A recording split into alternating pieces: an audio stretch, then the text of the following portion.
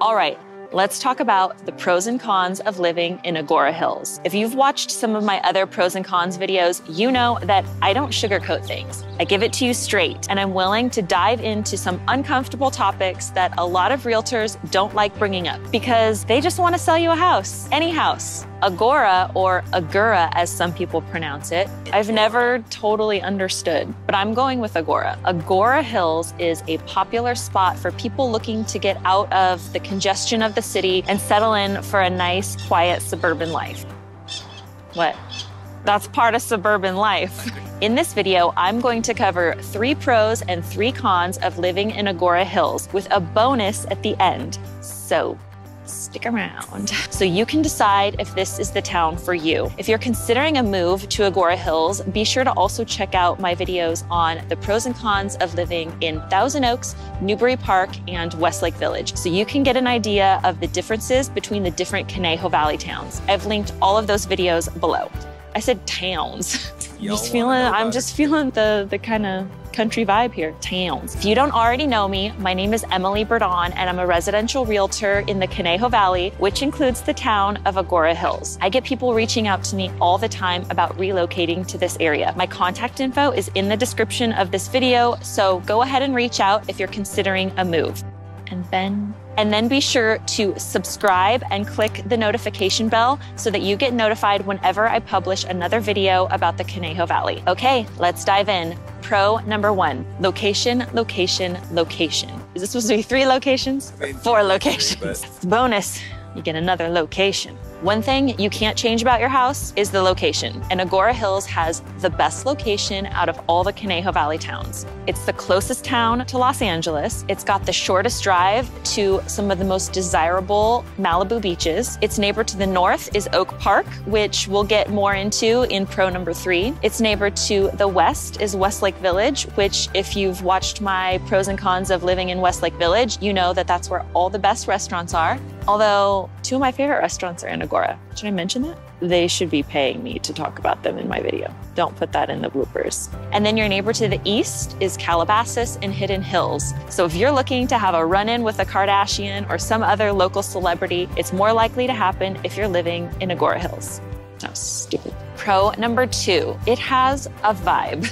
Unlike most suburban towns that feel like suburbs, Agoura Hills has this old world rustic vibe that is reminiscent of a time when California was the Wild West. Some notable things you'll find are horse properties and people riding their horses through the streets of Old Agoura, the old place. This popular community staple is tucked away in the hills of Agoura. It's an ex-general store turned restaurant that offers a one-of-a-kind dining experience in a setting that feels like something out of a Western film. And then there's the Canyon Club, an intimate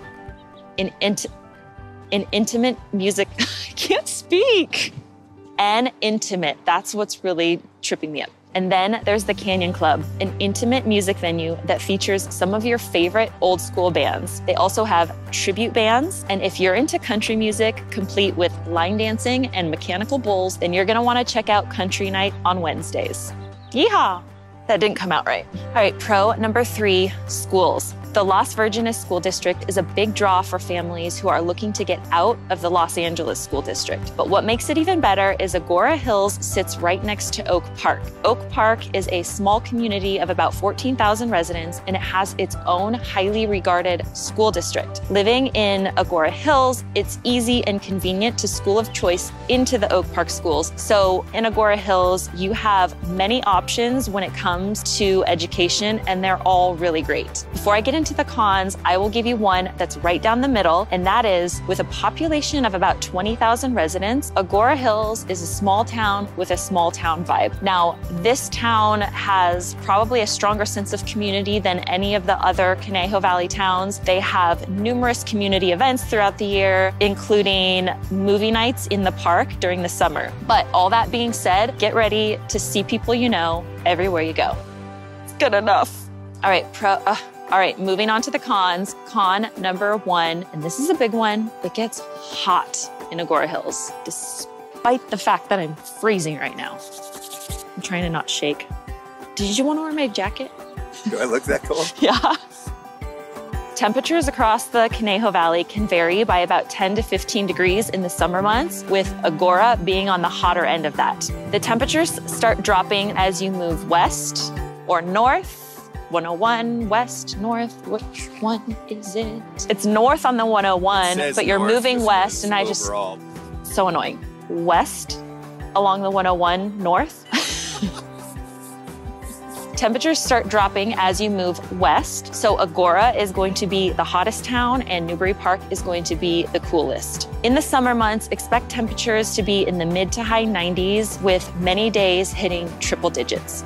Ouch. Con number 2, it's one of the more expensive towns in the Conejo Valley, only second to the prestigious Westlake Village. Why is that? Well, that goes back to pro number 1, location. The closer you are to Los Angeles, the more expensive the real estate gets. Let's compare apples to apples. Let's look at a 2,500 square foot home in the various Conejo Valley towns and see what it sold for in the past year. In Agoura, the median home price was $1.39 million, only second to Westlake Village, which was $1.55 million. Oak Park was neck and neck with Agoura Hills at $1.34 million. Thousand Oaks was $1.25 million, and Newbury Park was just under $1.1 million. Now, when we're assessing the value of an area, there's more to look at than just price. You also need to look at the condition of the homes. That brings me to con. So this brings me to con number 3, dated architecture. Most of the homes in Agoura were built between the 60s and the 80s and are reminiscent of that time.